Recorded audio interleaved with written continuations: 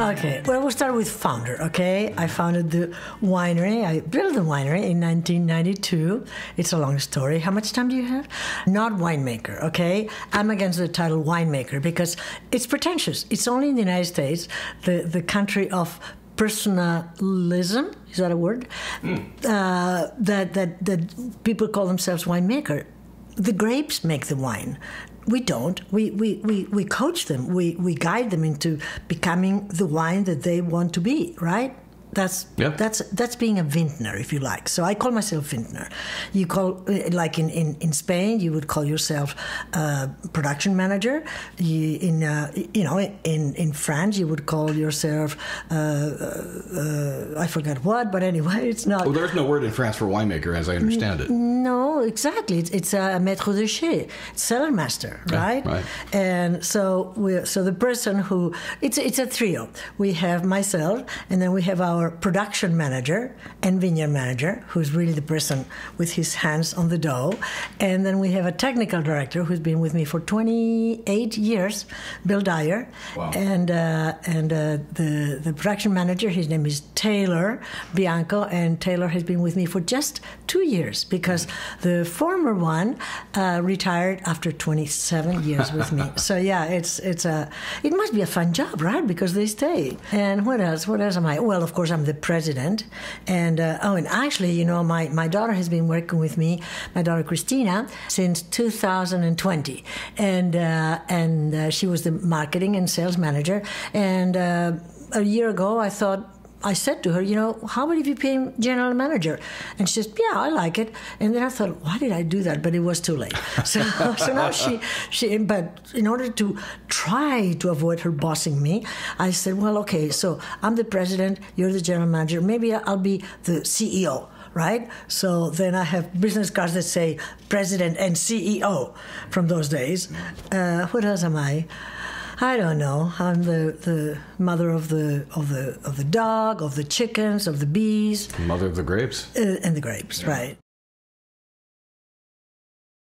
But I wanted to say something about a lifetime achievement. Yeah. What it takes mostly is getting old, okay? Yeah. and frankly, I think that, because I said, well, what about Christina?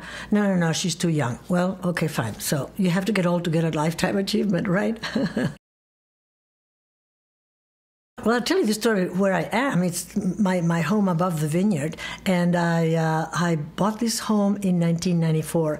It took me a year to decide to buy this house. Now I think, how could I not buy it immediately? But what happens is that I had a home in Sausalito. Okay, let's go backwards. I came to live in this country in 1973, and 1975. But I came to San Francisco for the first time in 1973. And it was my first visit to San Francisco, and I was stunned. It was April. It was a beautiful, beautiful time.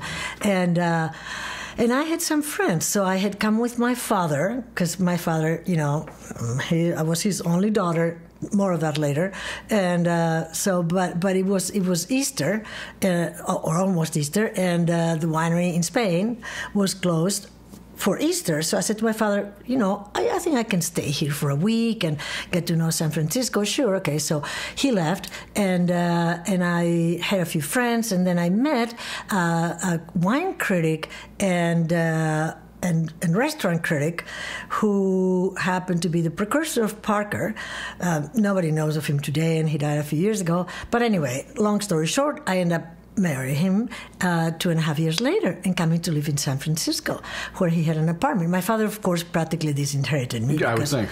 And one day, this guy, Robert Finnegan, he called when it was here 1 a.m. and he says, Mr. Finnegan is calling for you, Marimar, from San Francisco.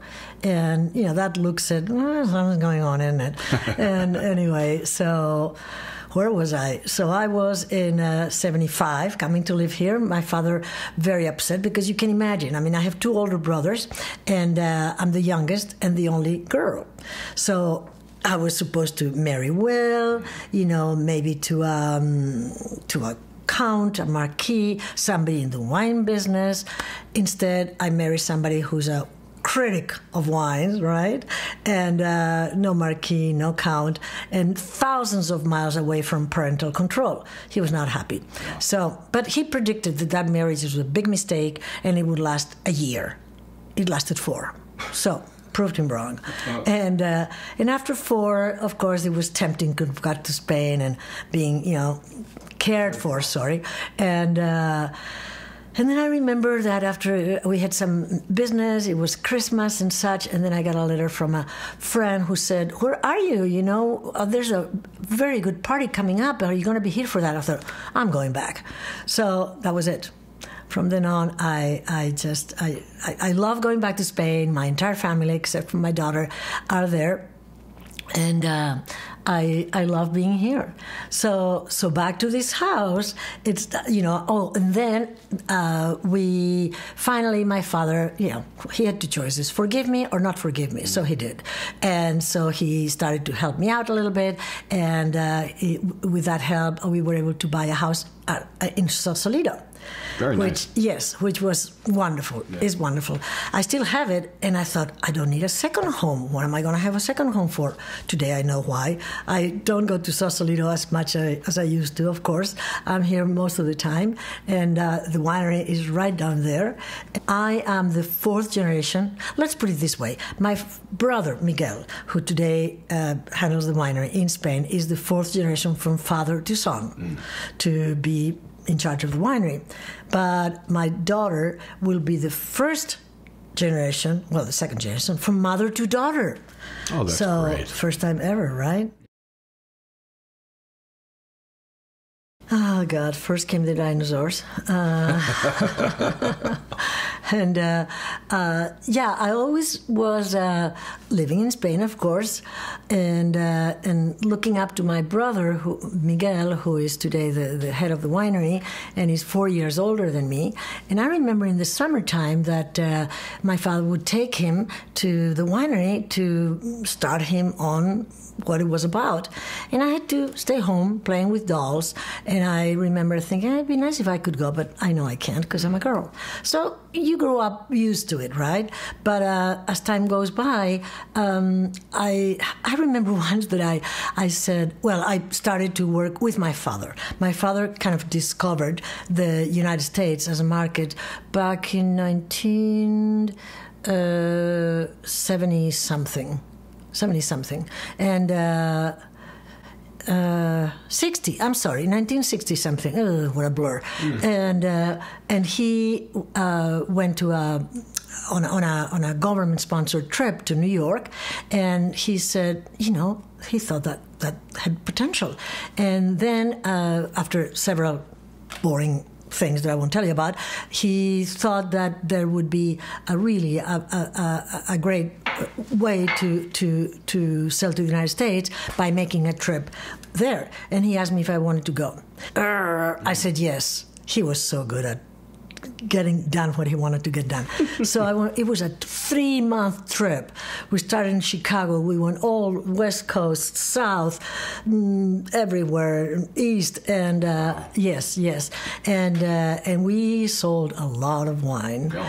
So now it's 75. I come to live here, and I, of course, because of having a husband who's a wine critic, I go to the best wineries. We're just starting in California and in France.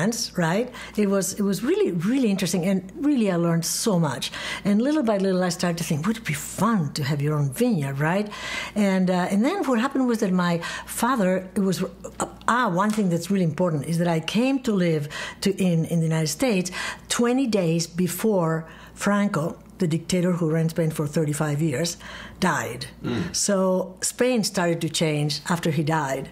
And every time I was going back to Spain, I saw humongous change, and today Spain is nothing like the country that it was. I mean, women are almost equal as men, but in those days we were second-class citizens.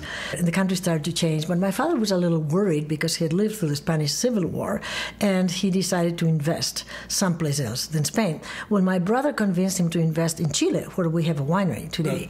And then I said, well, Dad, what about California? So finally I convinced him to invest here.